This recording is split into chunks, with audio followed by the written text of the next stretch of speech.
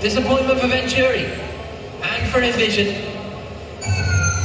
But good news for the championship leader Stoffel Van Dorn. Through and first qualifying group in the bag. Stoffel Van Dorn, Jean-Eric Byrne, Jake Dennis and Sebastian Buemi.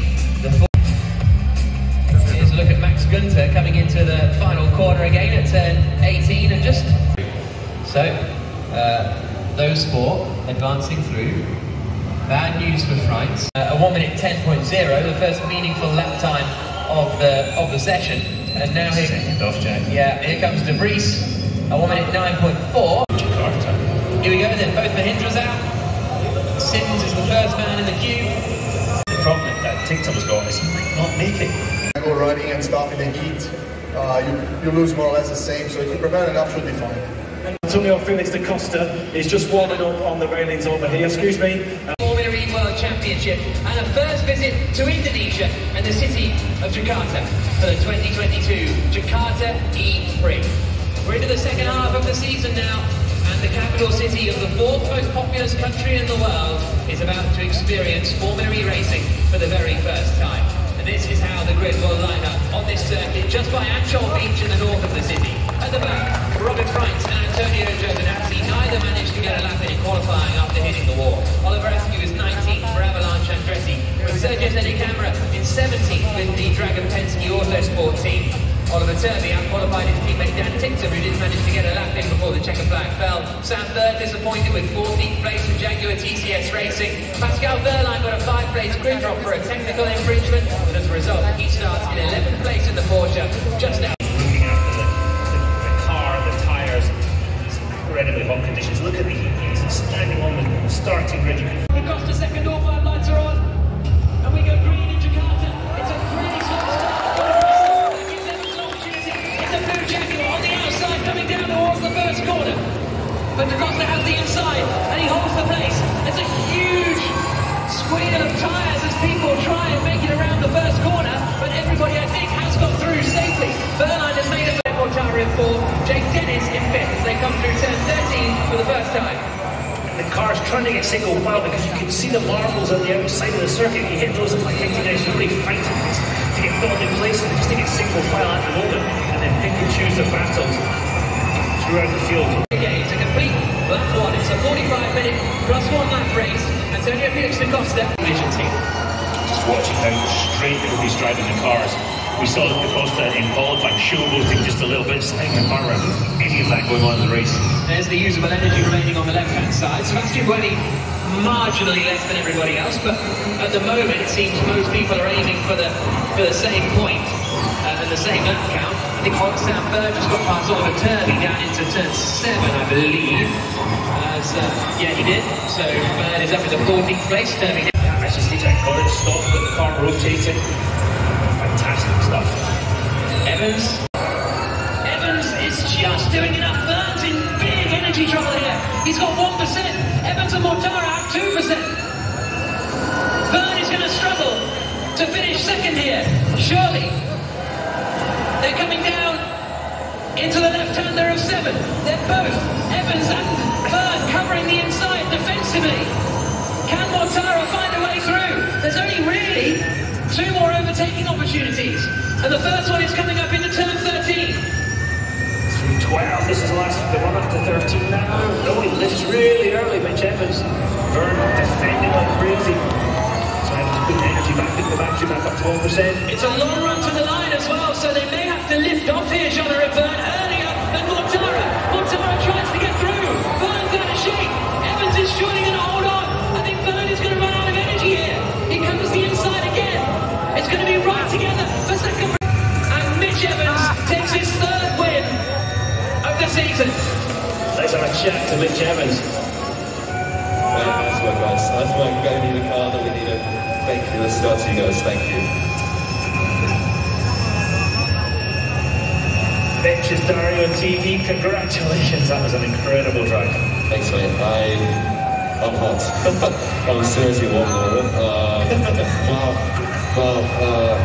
just want to thank huge credit to the guys here on the team, just because.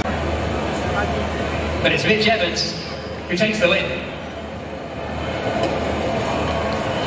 the team not up at the FIA game. We've got 12 points now, separating the top 4 in the championship. And they've definitely broken clear. Robin Freitz didn't score any points today, finished in 17th position.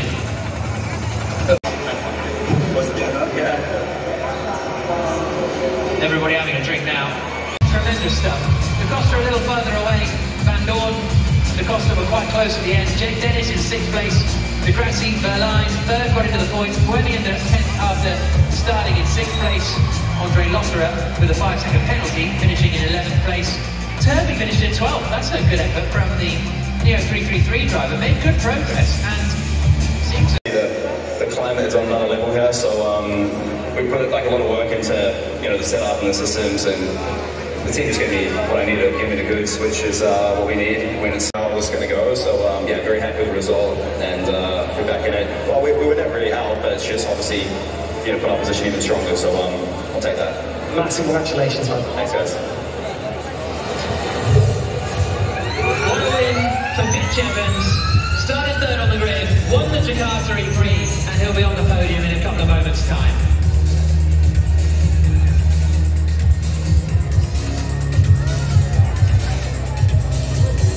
Yes, Sachita squabbling it out. Evans activated his attack mode.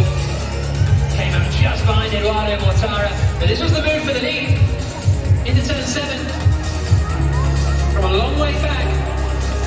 Evans got in front. It was time.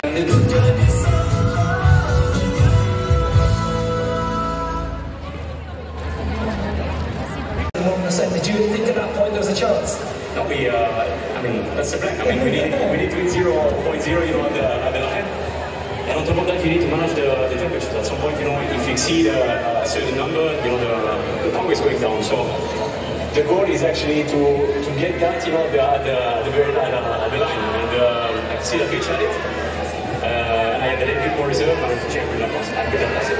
Well, still the result this way, so congratulations. Cool. Thank you. Thank you. For the 2022 Jakarta E-Prix.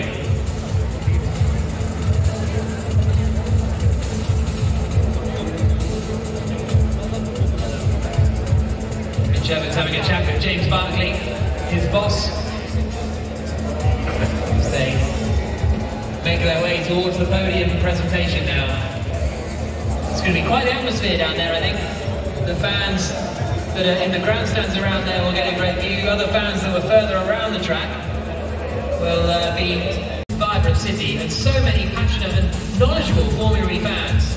It's been a real pleasure to come here, and really looking forward to coming back next season. That's the Jakarta International Stadium there, you can see in the background.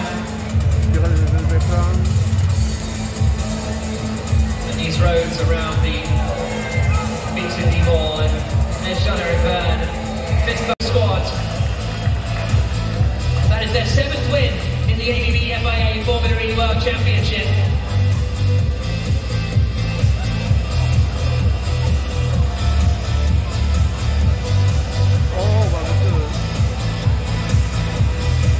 Great performance from James. I would suggest consistency isn't the hallmark of the sport this year, but they're getting some big results. Eduardo Mortara for Rocket Venturi Racing in the 3rd place. Huge cheers from the crowd.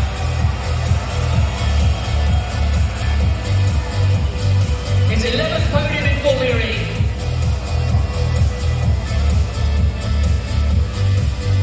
His 4th podium of the season. Same as Mitch Evans now on 4. It's third place spot this time around.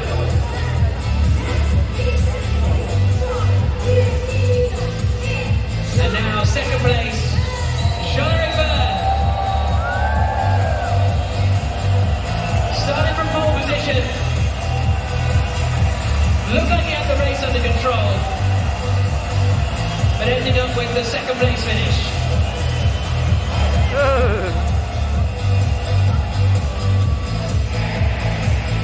And he's onto the 3rd step of the podium.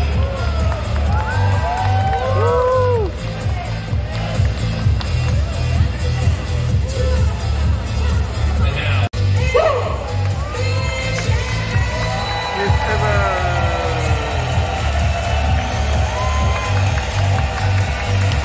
wins in Jakarta. Fourth in the championship now. Just 11 points off Stoffel van Doorn, who's in the championship lead. One of the toughest Formula E races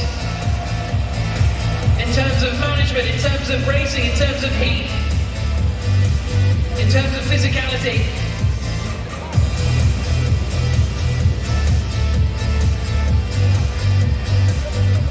But Evans won't care for that.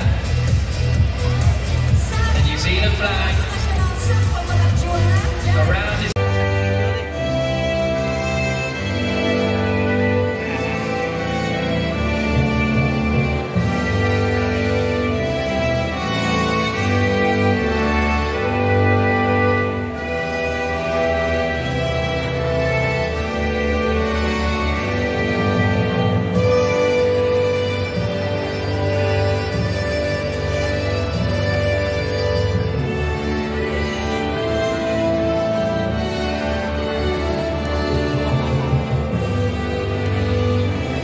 For Jaguar TCS Racing, the national anthem of the United Kingdom.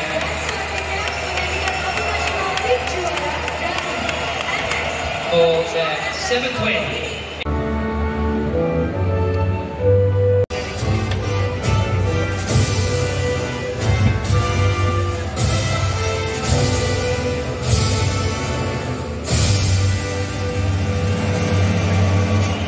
The 2nd of July, so basically a month break now before the next E-Prix. We thought this was warm. Marrakesh in the middle of July is going to be absolutely cooking.